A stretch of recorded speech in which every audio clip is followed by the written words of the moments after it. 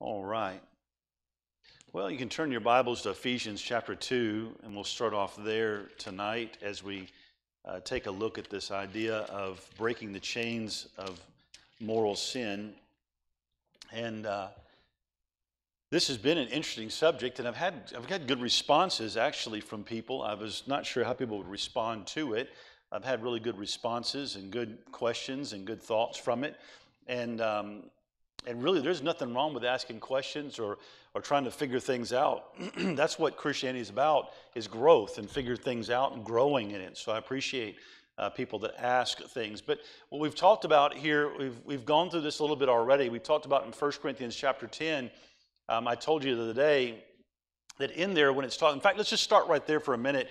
Look at 1 Corinthians chapter 10. Let me just start from that spot and tell you something. In 1 Corinthians 10, I told you that in verse number 12 it says, "Wherefore let him that thinketh he stand take heed lest he fall. There hath no temptation taken you, but such is common to man. But God is faithful, who will not suffer you to be tempted above that you're able, but will with the temptation also make a way to escape that you'll be able to bear it." And when I look at this, the four things that take place before he says this, he talks about in verse 7, he refers back to a time when there was a delay, and that caused the people to trip up. And then in verse number 9, he talks about a discouragement that they went through that caused them to trip up. In verse number 10, he talked about a disbelief that they had that caused them to trip up because of difficulty. But the one in verse number 8, it was their own desires, and they got involved in fornication. And that's what caused them to trip up. And this is what that in verse 7, 8, 9, and 10, he lists some things that cause people in the Old Testament to trip up and says, you need to be careful and think about this yourself, or else you'll trip up and you'll end up messing yourself up. And he says there's no temptation taken you, but it's just common. And so if think about this for a minute, what is commonly the thing that messes you up in life? It'll be delay. God's not moving fast enough. Or it'll be discouragements you go through. Or it will be disbelief. Can God really take care of me during a pandemic? It'll be those things are the things that will trip you up. Well, the thing that also trips up a lot of Christians is their desires, their lusts. And it was a good question somebody asked me today just about, when it comes to that, if God put desires in us, why is it wrong to just fulfill those desires? Well, just like anything in life, everything has to be done in order. Everything has to be done the way God says to do it. Okay, so God creates a garden and creates all these trees and says you can eat anything you want to eat except for that one right there. You know what he says? You have to be obedient to me. And so he wants you to live a life in obedience. He wants you to live a life in subjection to what he wants and what he asks you to do, because his way is the best way. So he asked us to do it his way.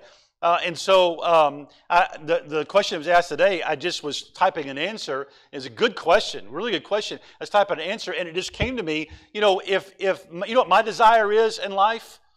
To eat just crazy food, whatever I want, and chase it down with a gallon of ice cream. That's my desire in life.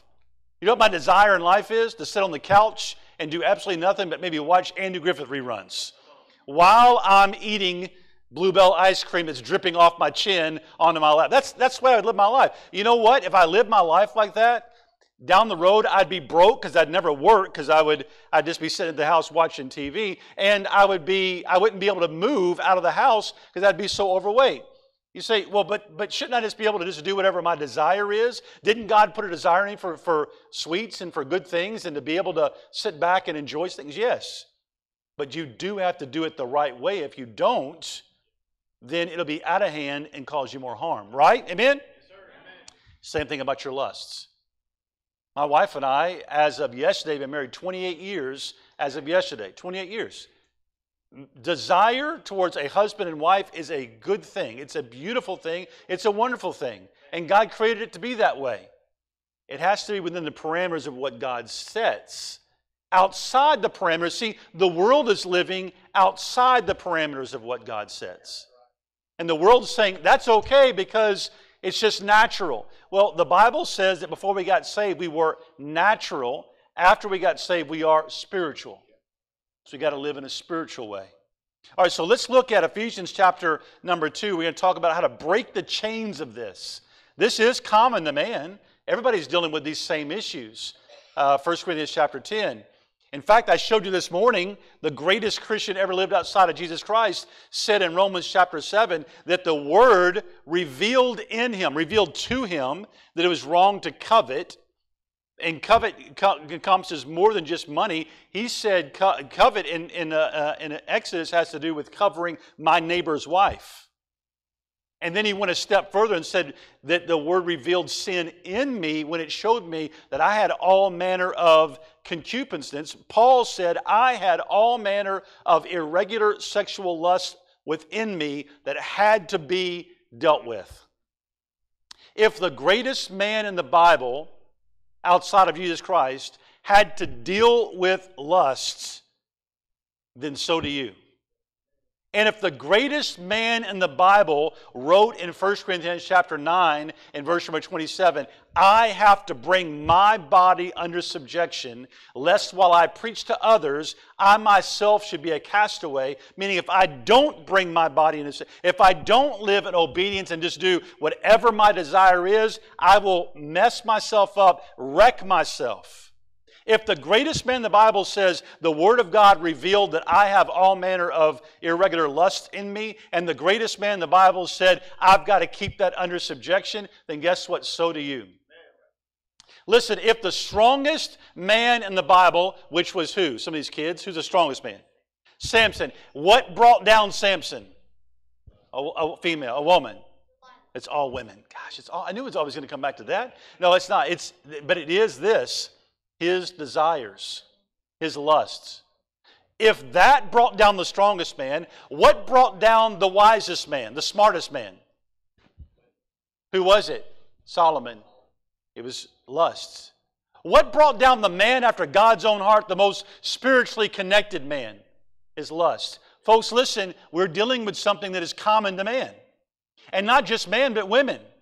It's something that's common and everybody's dealing with it. The issue is nobody ever talks about the fact they're dealing with it, but everybody's dealing with it, and we've got to learn how to break the chains of these things. Listen, it's one thing to stand up and say, it's wrong, it's wrong, it's wrong, and most of you would walk out of here going, I already knew it was wrong before I ever went to church tonight. What we've got to learn how to do is how to beat it.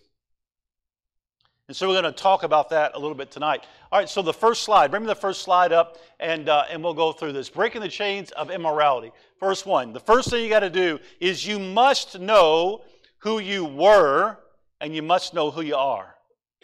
The first thing you must know is who you were. So you must be saved. There's in Ephesians chapter 2 and verse 1, watch what it says. And you hath he quickened who were dead in trespasses and sins, where in time past ye walked, past tense, according to the course of this world, according to the prince and the power of the air, the spirit that now worketh in the children of disobedience.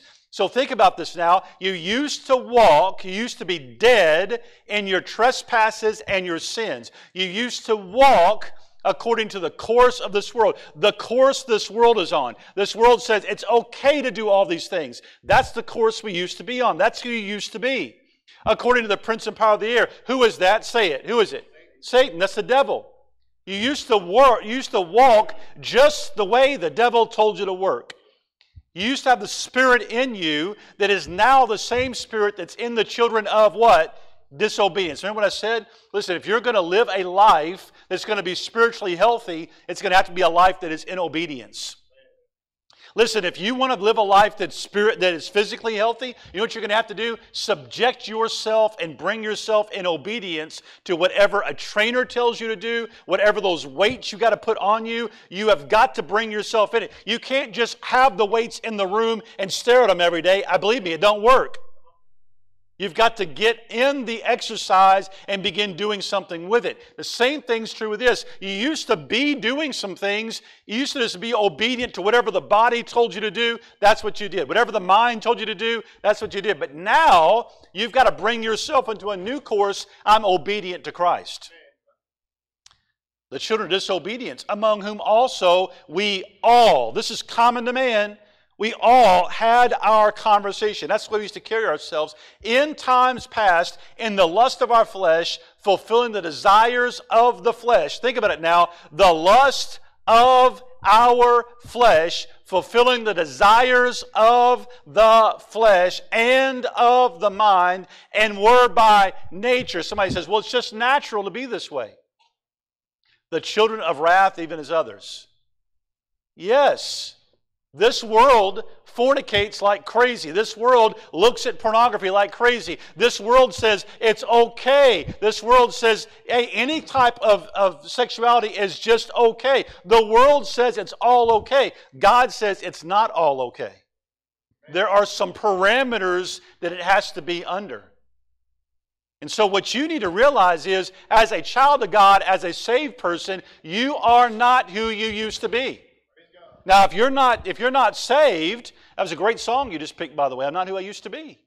It's under the blood. You've got to realize you are not who you used to be. Somebody says, well, I'm accepted. That's why I put this little quote that I kept with a while ago on here. Understand that your old life of sin was unacceptable. Somebody says, yeah, but I'm accepted in Christ. Yes, Christ accepted you, but He did not accept your sin. In fact, He had to pay for your sin. Somebody says, well, I'm just accepted, I'm loved. Yes, you're accepted. Yes, you're loved, which is the next point down. Yes, you're accepted. Yes, you're loved. Yes, you're sealed. Yes, all those things are true. But God did not love your sin. He had to pay for your sin. Let me say amen to that. He had to pay for your sin.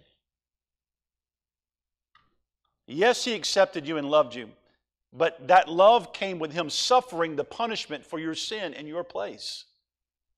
God says, yes, you're welcome in, but somebody had to pay the penalty for the sin. You are welcome in here with me. Your sin's not. So you've got to think like this. Now listen, you've got to get your mind, which is going to be the next point down, you've got to get your mind thinking the way God thinks about sin. You must know who you were. Go to the next slide. And you must know who you are. According to, that's Ephesians 2, but Ephesians 1, you've heard me say this a million times over, but in Ephesians chapter 1 and verse number 3, you are blessed. In Ephesians chapter 1 and verse number 4, you are chosen. In verse number 5, you are adopted to be His children. In Numbers 6, you are accepted in Him. In verse number 7, you have been redeemed. In verse number 11, you have an inheritance. In verse number 12, 13, and 14, you are sealed unto the day of redemption. In chapter 2, in verse number 10, you are His workmanship created in Christ Jesus unto good works. Listen, you have got everything you need. Listen, you are a new creature in Christ Jesus. You know what you need to get a hold of? This is what you've got to get your mind thinking like.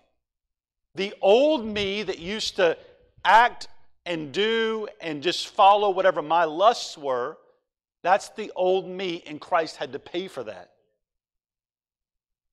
The new me is a new creature that is blessed and accepted and loved. And listen, and you have everything, listen now, you have everything at your disposal for you to be a productive, clean, holy, righteous Christian for the Lord Jesus Christ. You have everything you need. I don't need a second blessing of any type. All I need is I need to tap into what I rightfully have as a child of God. I've got to submit myself to who I am in Christ.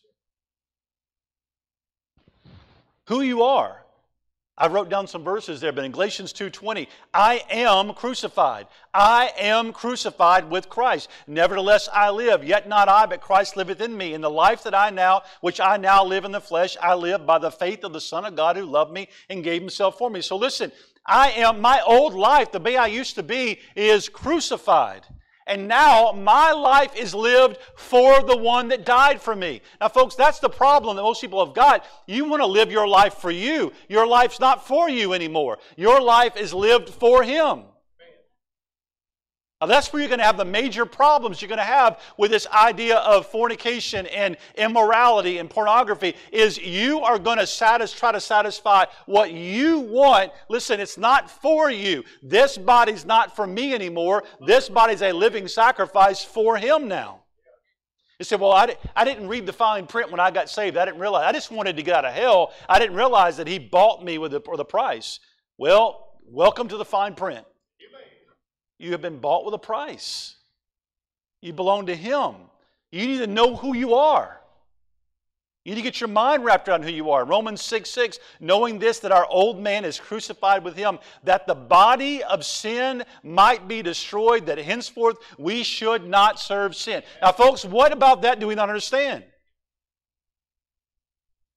It's real clear. The Bible's very, very clear. The problem is, just like I said this morning, what happens is the Bible shows us something about ourselves. It reveals what sin is. It reveals where sin is. It's in me. All that stuff is there. And then we say, I don't like it. I don't want it. I don't want to submit myself to that. But folks, that's who you are. Now, flip to the next slide.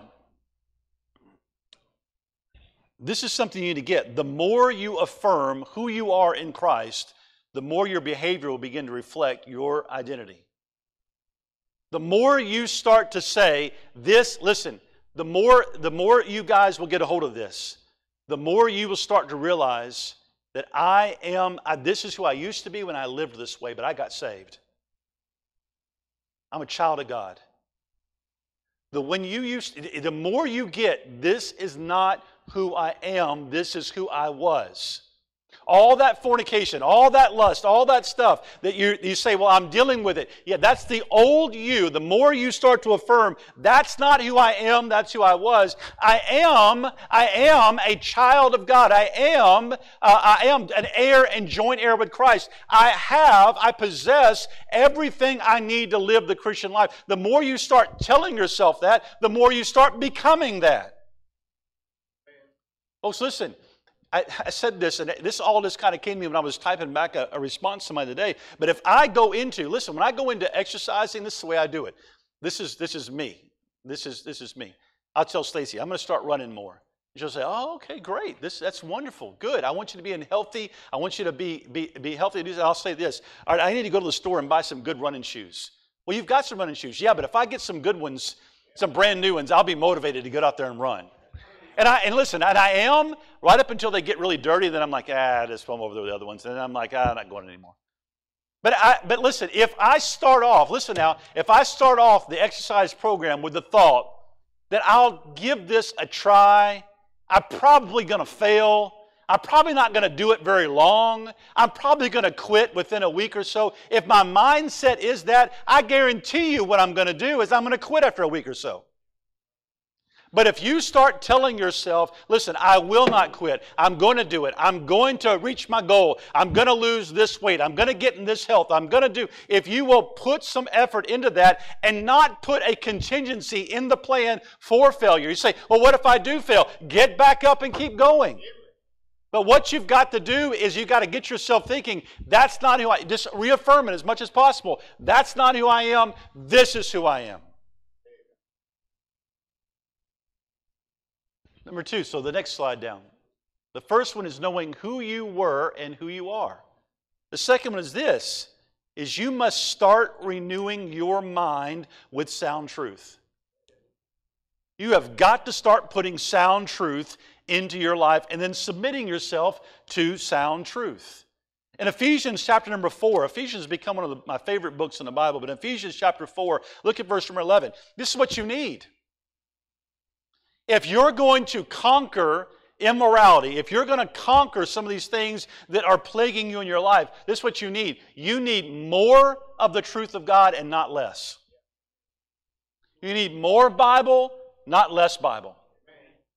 You need more of a steady diet from the Word of God, not less. Listen, you need more church, not less church.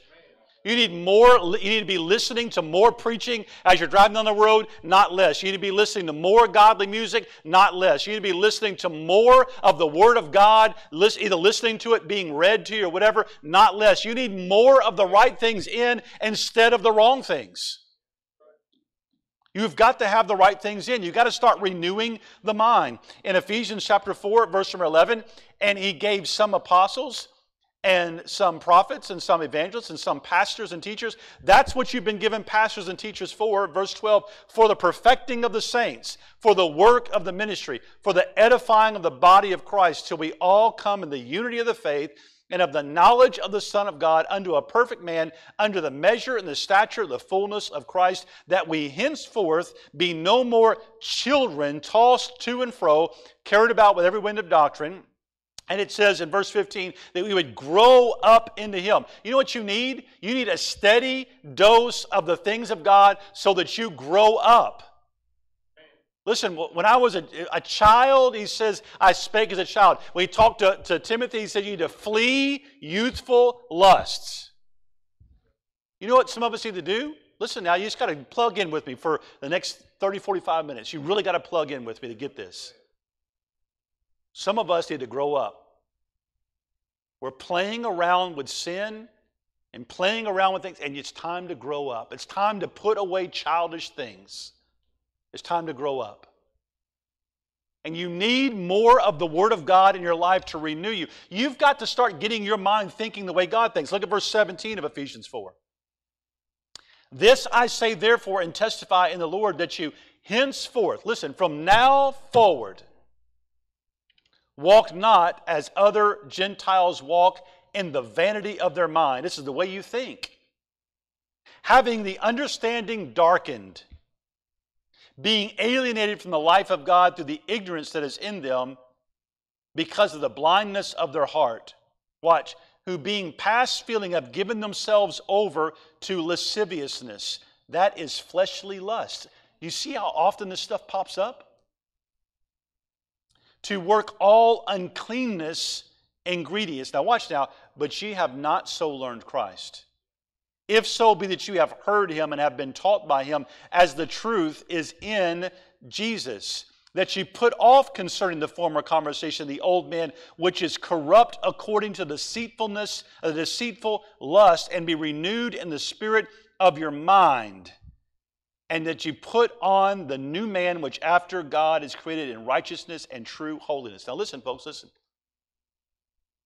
You need to start getting your mind to start thinking about sin the way God thinks about sin. Everybody listen to me real close.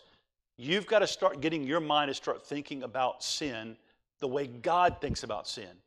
See, here's the problem that a lot of people have got. You've got a thought about how sin is. It isn't really that big a deal. A little bit's not that big a deal. It's not going to hurt me if I just indulge in a little bit of this stuff. You've got the wrong ideas about sin, and your mind is not lined up with the way God views sin. So you're thinking, well, if I just look at an image, I'm not hurting anybody. God says it's adultery in your heart. See, we don't think the way God thinks. So you say, well, how do I start thinking the way God thinks? You got to get your mind lined up with Him. I thought about this verse. I put it up here in Psalm 19. This is a psalm that the psalmist wrote. That's what he says. Who can understand his errors? Watch what he says. Cleanse thou me from secret faults. You know what some of you have got in your life?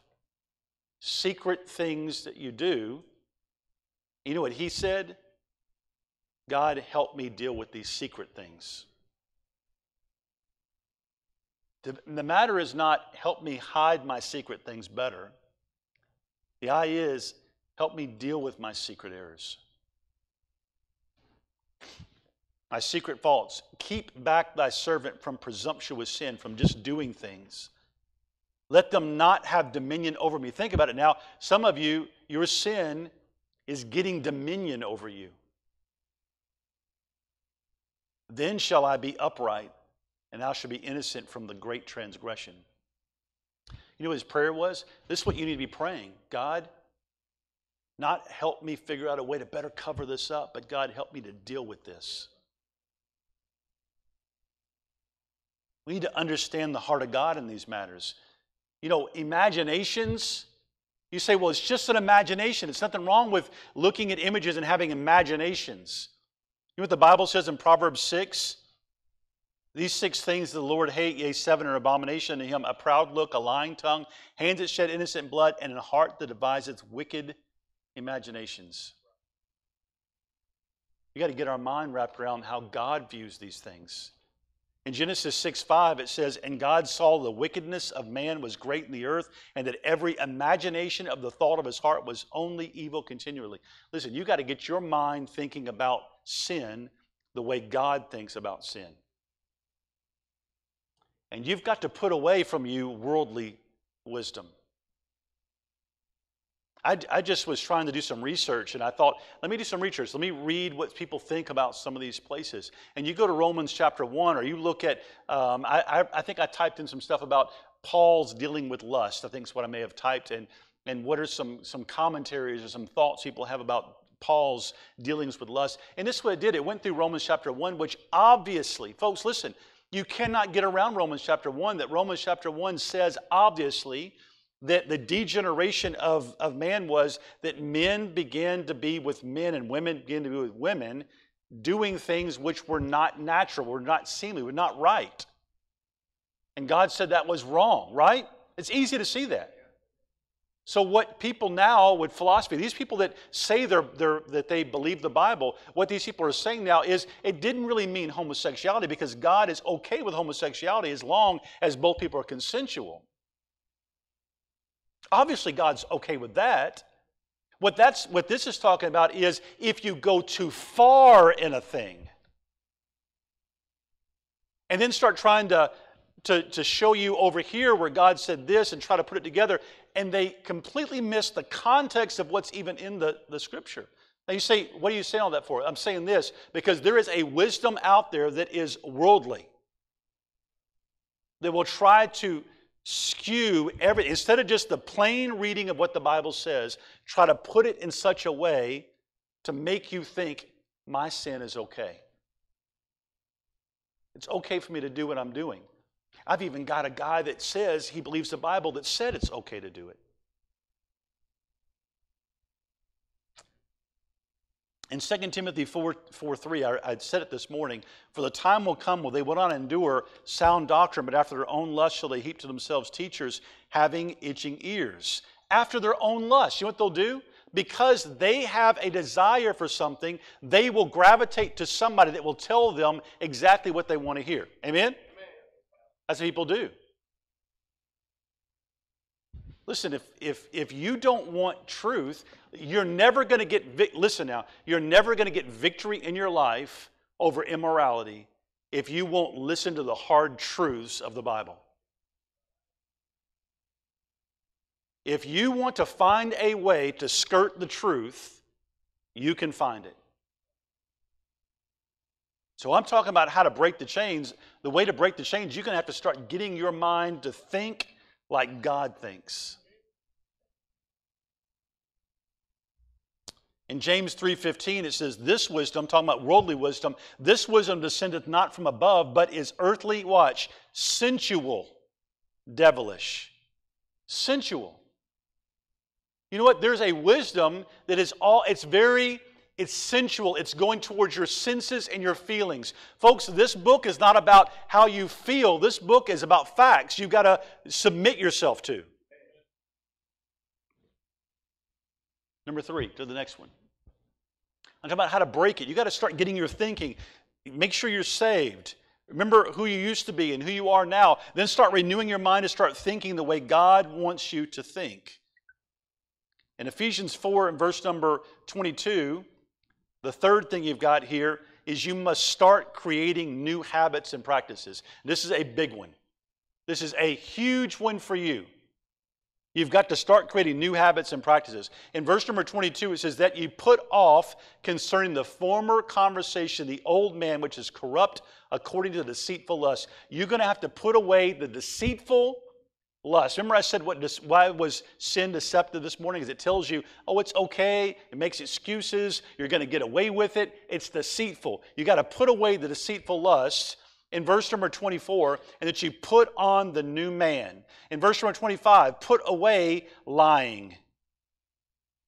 Speak every man truth with his neighbor, for we are members one of another. And be angry and sin not. Let not the sun go down upon your wrath. Neither give place to the devil. Let him that stole steal no more, but rather give. It's all replacing. It's doing things different than the way you used to do them. And the idea is you're going to have to start creating new habits. This quote, this came from a video series that I'd be happy to get for us if you think we can use it here. But this comes from a video series, and it says this: it takes 90 days of sobriety to break the addiction to pornography. It will take 3 to 5 years to rebuild the thought patterns of the brain. Now, I don't know if that's true or not. That's what somebody has said about this. Now, I'm sure that's not a hard fact, but that is something somebody has said about it. Let me say this. The idea is this: you have got to break some of the old habits and build new ones, is what it's saying. And that's what the Bible says. Renew the mind, get the right things in, and then start putting new things in practice, and old things, get them out of practice. Now hold your place there and look at Romans chapter 13. I want you to see this one, because this, like I said, this is one of the key parts of this breaking the chains. Romans chapter 13. And look at verse number 11. Romans 13 and verse number 11. Romans 13 and verse number 11, it says, "And that knowing the time, that now it is high time to awake out of sleep, for now is our salvation nearer than we believed." The night is, meaning we're nearer to being with Jesus, is what it's saying, being in heaven. The end of this journey is nearer than we first. And in verse number 12, "The night is far spent, the day is at hand. Let us therefore cast off the works of darkness, and let us put on the armor of light. Let us walk honestly as in the day, not in rioting and drunkenness, not in chambering," which is, again, chambering has to do with immoral sexual behavior, "and wantonness," which is a lack of restraint of sexual behavior. It's all right there. "Not in strife and envy, but put ye on the Lord Jesus Christ." And watch this next phrase: "Make not provision for the flesh to fulfill the lust thereof." This is something you'll have to do if you're going to put new habits in place and get rid of old habits. Listen, if you've got a problem with your tablet, your computer, your phone, whatever the case may be, that's where you're accessing a lot of this stuff from, you may have to get rid of it. So he says, "I don't know that I could live 5 minutes if I didn't have my Facebook." Well, I'm sure you can figure out a way to get through it. What it will depend on is how bad do you want to beat this? How bad? Listen, I thought about this morning. People are more concerned about their reputation and how they're viewed by people around them than they are about how God sees them. If you were really concerned about how God, you would do anything you had to do to make sure that you did not do something that was against what God told you to do. It would be impossible. You would say, "I'll do whatever it takes. I just want to be right with my God."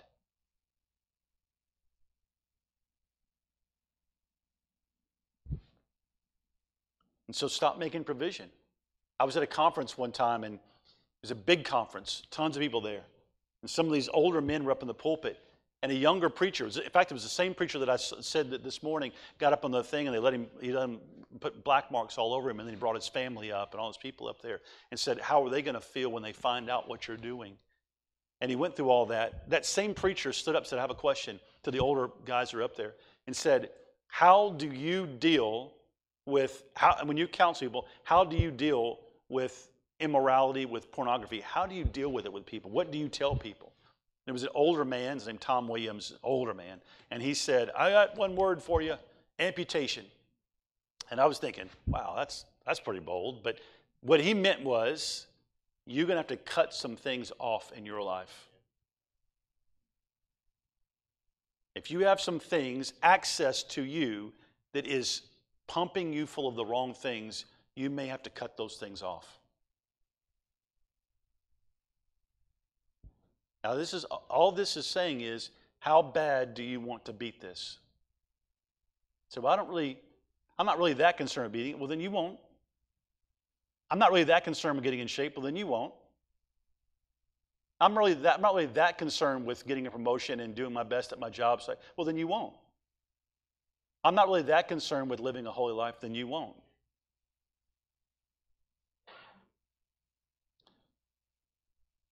Ephesians chapter 5, look at this next one.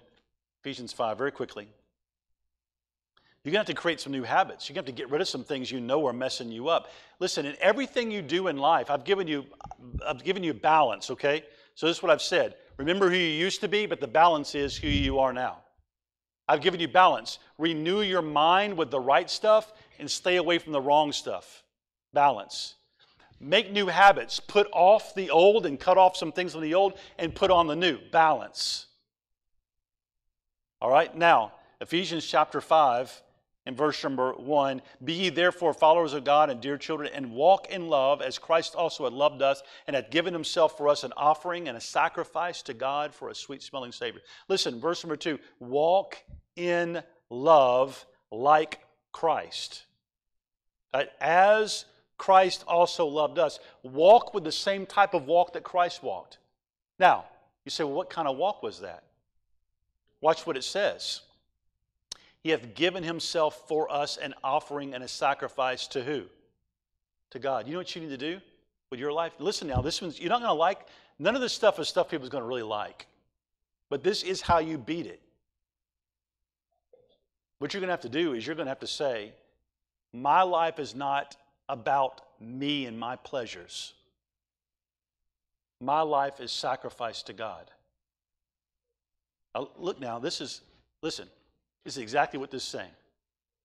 And I hope you all are all listening to this. This is exactly what this is saying. My life is not for me, my life is for God. That's what he's saying.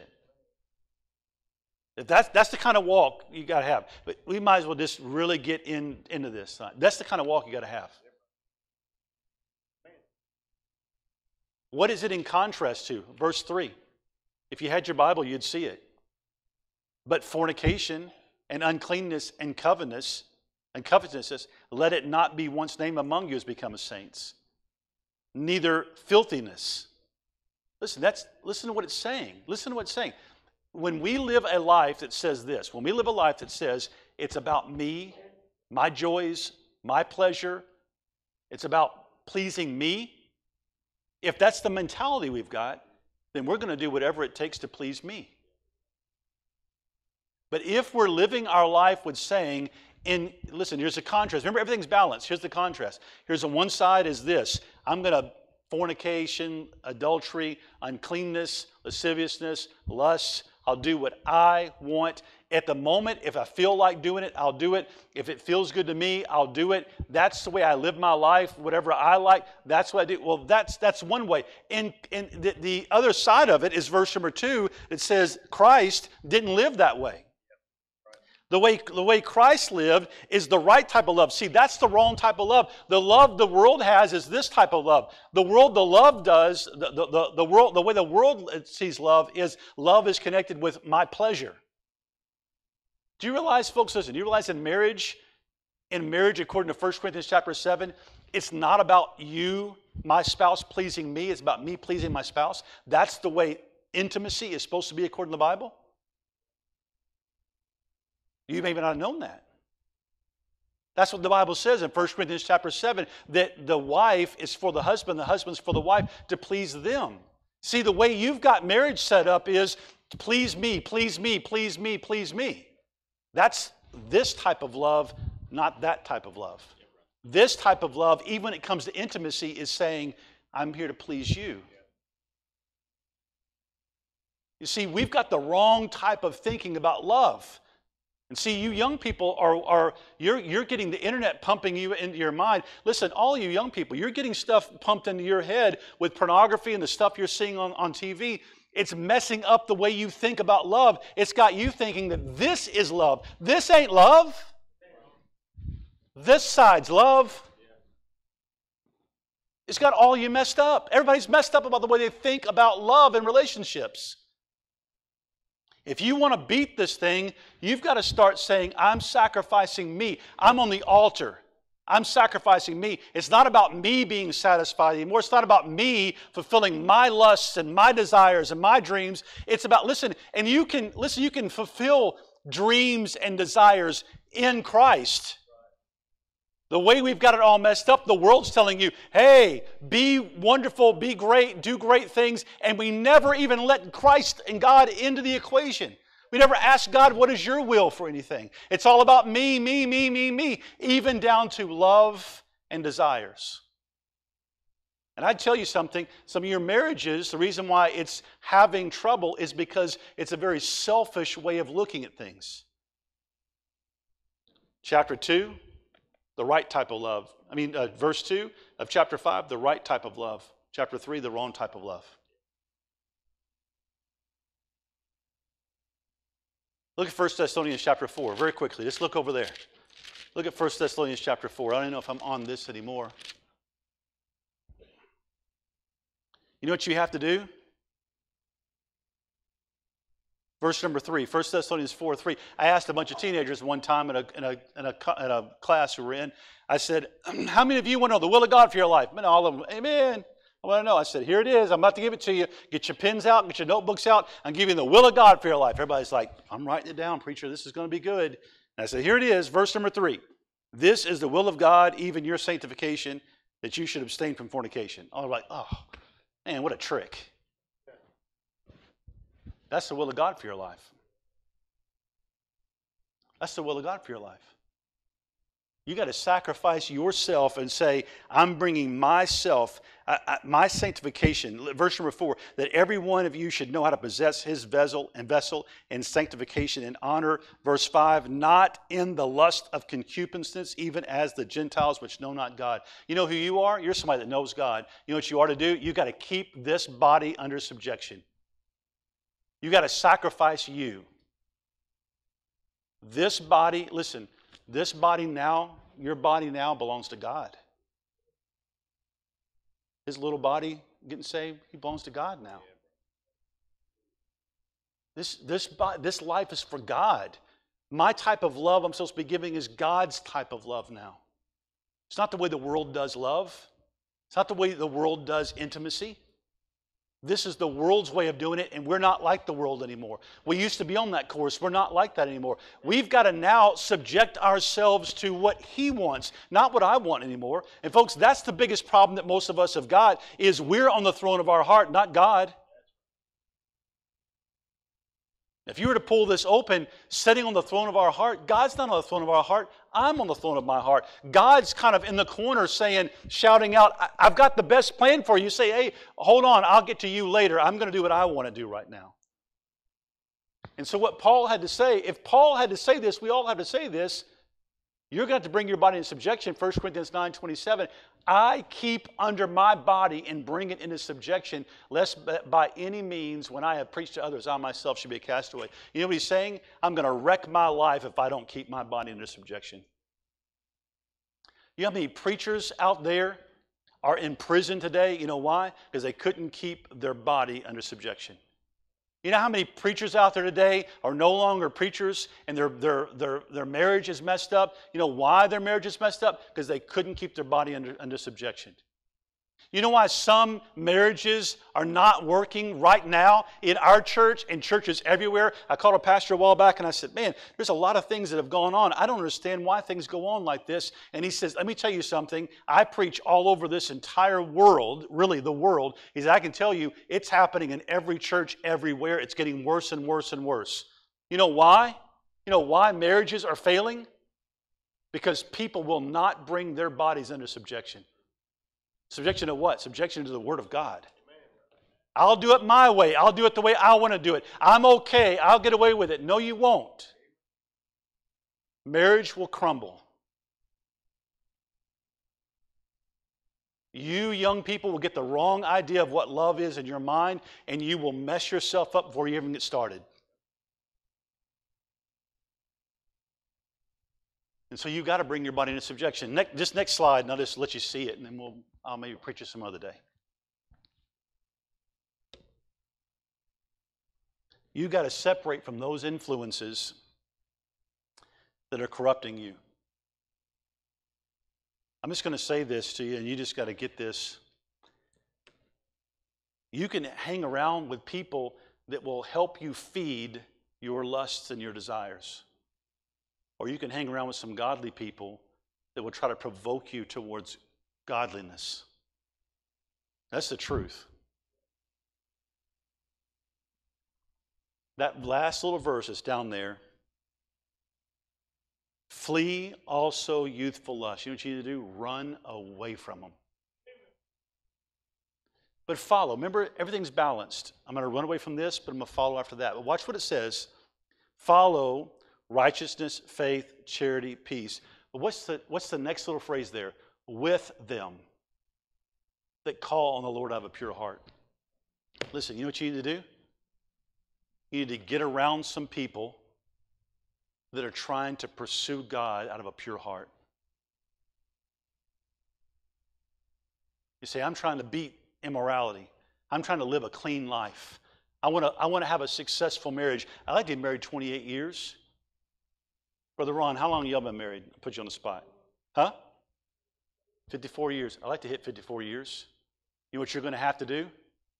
You're going to have to get around some people that are trying to be right and pure.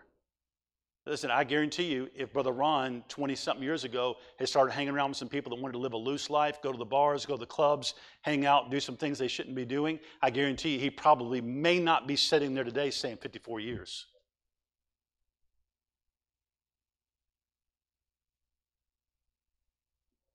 And so the only way you're going to be able to do this successfully, and listen, some of you, listen, I'm not saying that some of you that have messed this up, that you're just damaged goods, go by the wayside. I'm not saying that. What I'm saying is this, is that anybody in here that has wrecked themselves this way, you know what they would say to you? They would say everything he's saying is 100% true.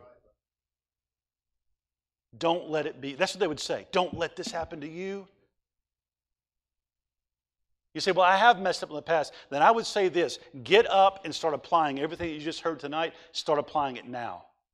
So what if I mess up next week? Then get up next week and start applying it again next week. You know what I tell people when I counsel this about that? I say, listen, what I want you to do is I want you to get up today, and I want you to begin to live a henceforth life. From right now, I want you to start putting everything in practice in your life to start doing right. And they say, well, what if I fail again next week? Just like I'd tell you about working out. Don't start off with the idea that I'm going to fail. But what if I do fail next week? Then here's my advice to you. When you fall down next week, get up next week.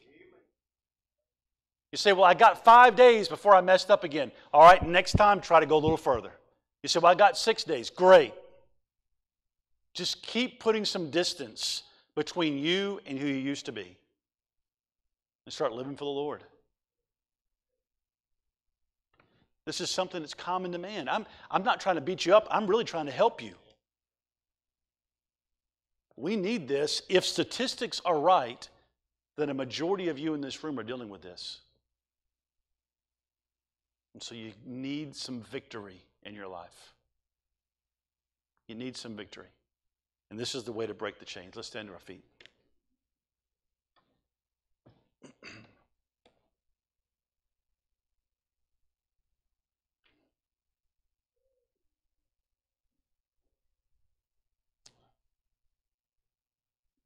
Lord God, Father, we come to you tonight. Lord, we've got just a good variety of people in the church tonight. And I know there's youth in here. And somebody would think, surely youth aren't having these issues. But Lord, I'm quite sure that the youth are having these issues. And Lord, I don't want them to start off their lives with a marred view of what love is. And Lord, I pray that you'd help them get real about it. I pray you'd help homes get real about it. Father, I pray you'd help fathers and mothers get real about this. I pray you'd help single men and single women that are here get real about this. Father, I pray we'd have a revival in our hearts of holiness. That we'd begin to think the way you think about sin. And it would become, like you said in Romans 7, exceeding sinful to us. It would become something that we say it's dirty and filthy and ugly and I don't want it around me anymore. And Father, I pray you'd please send revival to our church and our hearts and our homes. Do a work tonight. Lord, I've tried to be just as faithful as I can to your word tonight. I pray your Holy Spirit would take the word and use it to help our hearts. Help us tonight. We love you and we thank you in Jesus' name. Amen. She's going to play. Why don't you pray tonight? Let's just find a spot to pray. You say, well, I don't have an issue with this. Pray that you don't.